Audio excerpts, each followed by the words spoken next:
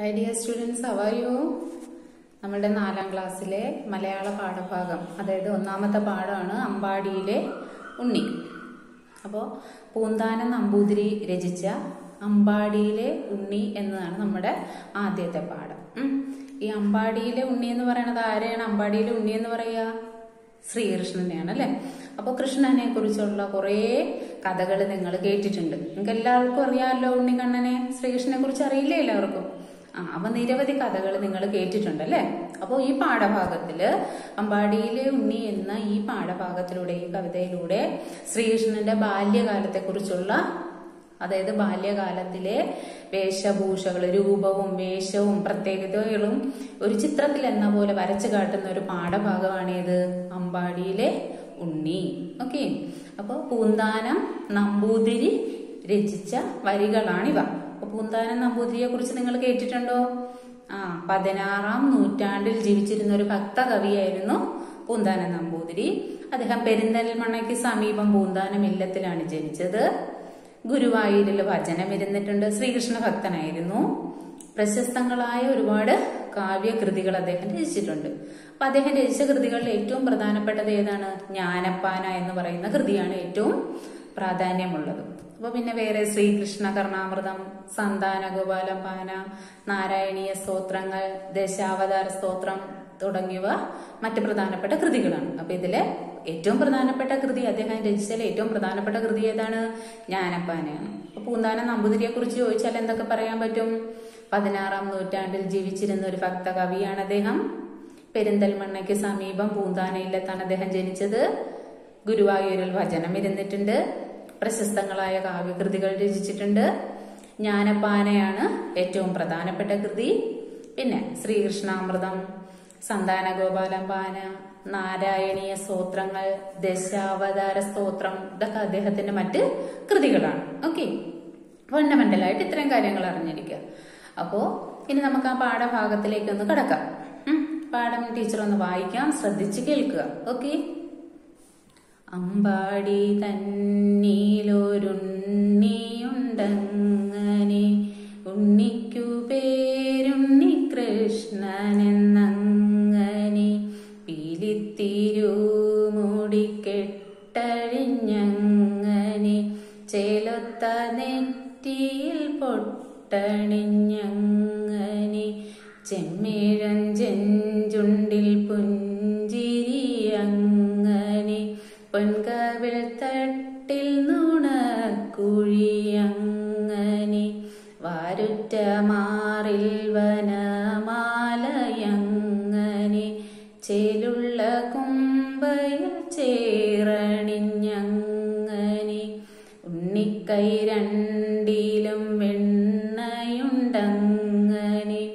ഉണ്ണിക്കാൽ രണ്ടും തൊടു തൊടയങ്ങനെ, ഉണ്ണിക്കരമണിക്കിങ്ങിണിയങ്ങനെ, ഉണ്ണിച്ചിലമ്പൊലി ചിഞ്ചിലമങ്ങനെ, അമ്പാടി തന്നീലൊരുണ്ണിയുണ്ടങ്ങനെ, ഉണ്ണിക്കു പേരുണ്ണി കൃഷ്ണനെന്നങ്ങനെ.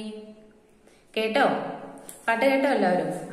അപ്പൊ ഈ പാഠഭാഗം ടെക്സ്റ്റ് കിട്ടിക്കഴിയുമ്പോൾ ഈ പാഠഭാഗം വളരെ നന്നായി വായിച്ചു നോക്കണം. ഓക്കെ.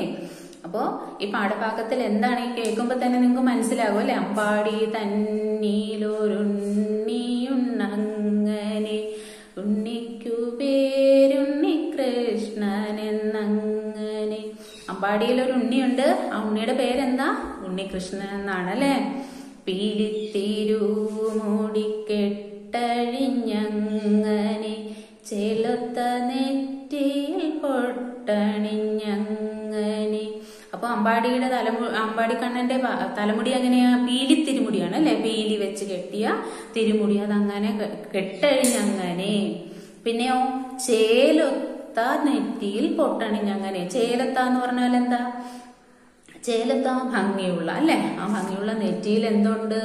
പൊട്ടണിഞ്ഞിട്ടുണ്ട്. പിന്നെയോ ചെമ്മിഴും ചെഞ്ചുണ്ടിൽ പുഞ്ചിരി അങ്ങനെ. ചെമ്മെഴും ആദ്യമായിട്ട് കേൾക്കുന്ന വേർഡാണ് അല്ലെ. ചെമ്മെഴും എന്ന് പറഞ്ഞാൽ എന്താ? ഭംഗിയുള്ള. ചെമ്മെഴും ചെഞ്ചുണ്ടിൽ. ചെഞ്ചുണ്ട് മീൻസ് ചുവന്ന ചുണ്ടിൽ എന്തുണ്ട്? പുഞ്ചിരി അല്ലെ. കാണാൻ എപ്പോഴും കള്ളച്ചിരിയുമായിട്ടല്ലേ കാണുന്നേ. പൊൻകവിൾ തട്ടിൽ എന്തുണ്ട്? നുണക്കുഴി. പൊൻകവിൾ തട്ടിൽ നുണക്കുഴി. പിന്നെയോ വാരുറ്റ മാറിൽ വനമാലയങ്ങനെ ചേലുള്ള കുമ്പയിൽ ചേറണിഞ്ഞങ്ങനെ. വാരുറ്റ എന്ന് പറഞ്ഞാൽ എന്താ? ഭംഗിയുള്ള. ഭംഗിയുള്ള മാറിൽ എന്താണ് അണിഞ്ഞിരിക്കുന്നത്? വനമാല. പിന്നെയോ ചേലുള്ള കുമ്പയിൽ ചേറണിഞ്ഞങ്ങനെ. ചേലുള്ള ഭംഗിയുള്ള കുമ്പ. കുമ്പ എന്താണ്? വയറില്. വയറിൽ എന്താ പറ്റിയിരിക്കുന്നത്? ചേറ്, അഴുക്ക് ഇല്ലേ.